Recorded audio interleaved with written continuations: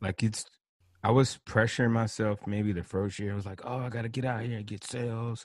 But then it got to a point, it was like, I started thinking, like, just chill out, bro. Like, have fun, be strategic about it. And once I started relaxing, I'm actually getting more business. Mm-hmm.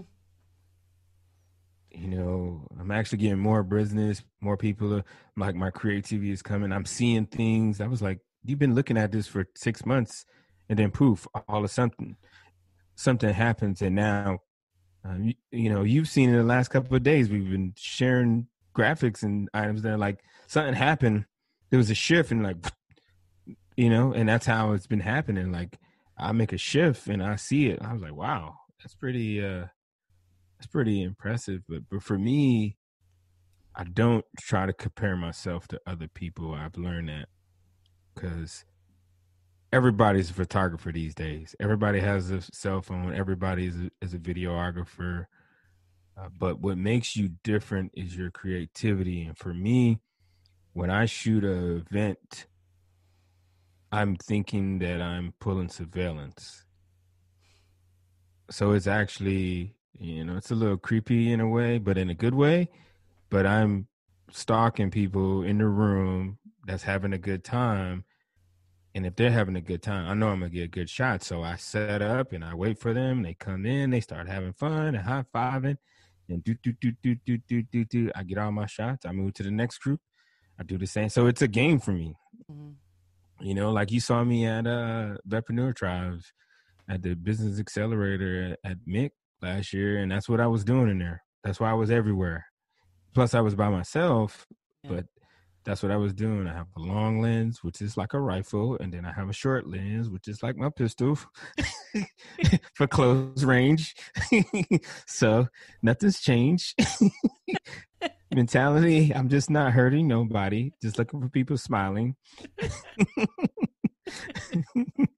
When I now the truth is out, it's like, yo, this dude's sicko. But that's what's going on in my head when I'm shooting an event. Granted that, like, no man, this guy takes great headshots. Oh, by the way, I was a trained sniper while I was on active duty. Kind of goes. You use those skills to make you into this great photographer Yeah, now. yeah, So yeah, yeah, you can do that. No, yeah. I like that you say that you don't compare yourself with other people because there's other photographers and for me there's other bloggers, but I think what's most important is that it's our own what we put into it, our own creativity, our own mindset into it. Because if you worry too much about, oh man, that photographer's doing this, maybe I should do it. You can take. I think it's important to take some of that creativity, but make it your own because you're going to see it all the time. And so I think you guys, for one thing that I've seen with Chris that I've learned, and which is why I call him my mentor, is because I see all these these different ideas and these different things and learn how to make it into my own. And I think that's what's important in anything you do is just make sure that you have that passion for it. Because if you go on there and you're doing it just for the money or just to be famous or just for this, then you're going to lose that love for it. And I think like what I see with you, Chris, is that you really love what you do because you can see it in the art that you are posting on Facebook or that you put in the headshots. They're all just like, man, that's good. It's just like, wow. And Yeah, so I'm yeah. constantly sending him a message saying, I love that. I want to do it too. He says, well, wait a minute, do it this way. And so then, we go back and forth, but Yeah, yeah. you make us think for ourselves all while teaching us. And then when we create something, it's like, hey, are you proud of me now? I did it. No, I think, when you say what's different, I have some other friends out in Clarksville. Shout out 214 Media, Jason and Gary. They're both Green Berets with cameras, and I think that's just how we just, I know for me personally, uh, I'm more so looking to team up with other photographers and creators. But what I've learned with the market is everybody's so focused on creating their identity or their creativities that they're not really open for collaboration like that. Oh, yeah. So it's really hard because your competition, and because there's so many cameras, people are really doing the most to be like different. And I think for me, what I do to be different has nothing to do with photo and video. For me, it's all about building a relationship with the person that's going to trust me to get them in a vulnerable spot, to let them express themselves and open up, because I've learned that a lot of people don't like being in front of the camera, especially if they're not comfortable with you. So if you don't show any care, and people's like, how do you get those shots? I said, I don't tell people to smile. I talk to them. I figure out what's in their family, their occupation, what they do for recreation, what their dreams are. And once I find something that makes them laugh or they're happy about, then I stay on it and I keep them laughing. And we're talking the whole time just like that. And I'm just taking shots. I'm like, oh yeah, look this way. Boom. Hey, stand right here, look in the light. Boom. And we're just having a conversation. And before I was like, oh, we're done. They were like, what? We're done? Like, yeah, here you go. Which one you want? So that's I try to be connect. And I learned this from one of my headshot gurus and mentors. You know me. It could be a YouTube or a video or somebody you follow. Peter Hurley, he's a big headshot photographer in New York, and he said, get all the technical stuff done, like the lighting and the numbers and the settings done. So when the client comes in, the talent comes in, you could connect with them. Mm. So that's what I try to do. Is I'm always trying to connect. I'm always trying to make a friend. I'm not networking. I'm building relationships.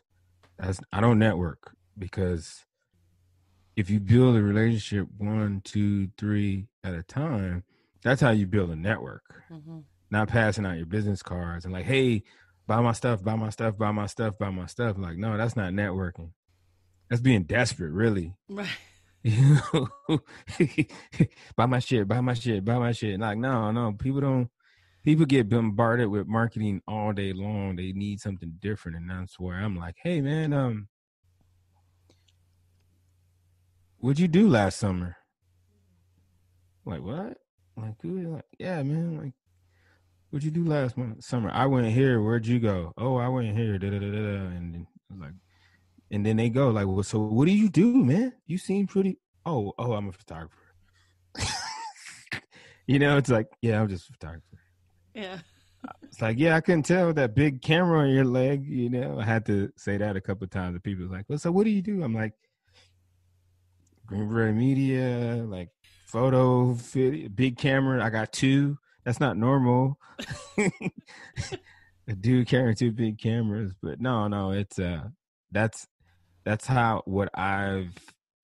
I know there's better photographers out there than me. I know there's better videographers out there than me, but I'm putting in the time, I'm putting in the work, and I'm getting to know the people that I'm working with. So I always say, I don't want to take your money. I want to win your business. So anybody who comes to me and they're like, well, I only got $500 and I need this. And I was like, wait a minute. You need to go to the other guy, because what you want is not what was matching your budget. And I don't think I'm all that, but that's how I want to be able to do and work with people that I enjoy doing. And if I feel like it's about the money, then I cut sling low. Yeah. I could do without it, Yeah. I could do without it. That's what makes you real. Yeah. Your authentic self. You're real. You're not in it just for one thing. You actually want to build a relationship, and you want to earn their business, not just their money and all that. So I think that's what's lost sometimes in this this, I don't know if it's this generation, it's been like this for a while, but Yeah. with businesses, with people out there, they just want it for one thing, and it's like, but having worked with Chris for a little bit on some things, I definitely I've seen how he does things, and it's really easy to walk in and just like start talking about. We could talk for hours about just whatever. So it's I know, like we are now. We're like, how much? I was like, well, 30 minutes, but part 2 and 3. Okay. So uh, so real quick now, I think okay, like 3 times. yeah. What should we spill the beans on something a little bit here on your next big projects? Times I don't know how many you have going on at the same time, but by the time this gets released, you guys, we will have something in the works. Yeah. I mean, yeah, go ahead. Go for it. Go for it. Well, you tell them. It was your amazing idea to make some video and do a little. We're gonna release a trailer by then, and So I give him the story. So after meeting Annette and military influencer, I went there to meet people, and then I had another event, and I was like, "Hey, would you be interested in coming on a podcast?" So I was just starting our podcast. We actually sat nearby each other in the podcast class they had at Mick. And then she saw me at Vetpreneur Tribe Business Accelerated, and I see her again. I was like, "Hey, you want to do a podcast? I'm starting up. I figure I'd get with people I already know," and we did that. And I listened to her story. I did some research, and I was like, "Whoa, this is interesting." I was like, how do I do this? So I just, after speaking, and it just hit me one day.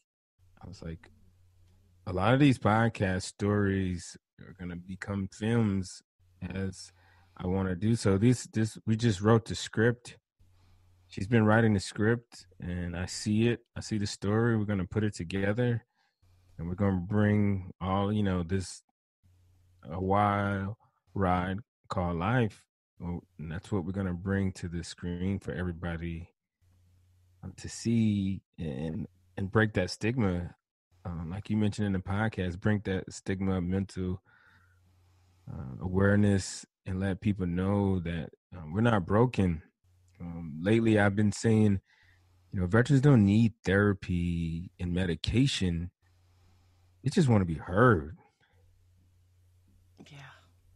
yeah, That's it. Bottom line, that's how I feel. And I've come working with you and just going through this process and doing research and listening to everything. And, I'm editing your videos of the interviews and going through your social and learning your life. People need to hear what you have to say, because you went through a transition, a warp, where it was like, you need to stay here and you got to do this, and you got your mission, and I'm here to help. And that's what I saw, and that's why I chose to work with you and team up with you. Not because it's an interesting story, but overall, you are a good person, and we connect. That's just how it is. I know right away, if I don't connect with you, then it's not happening. Straight up. If it's not happening, it's not happening. We can't force it. We can't force it. It's got to be natural. So September 11th, we're going to release a trailer. I'm working it now. And then November 11th, we're going to release the full 24 minutes. And hopefully, if anybody got any ideas of how we could get this produced and pushed out to the masses, since we're in social distance and COVID now, let us know. Please contact Annette, or you could find me, Google me. I'm your camera guy. The easy plug right there. You could just Google me. That's a good one. It's, it sounds weird saying that now, from where I started. I understood how hashtag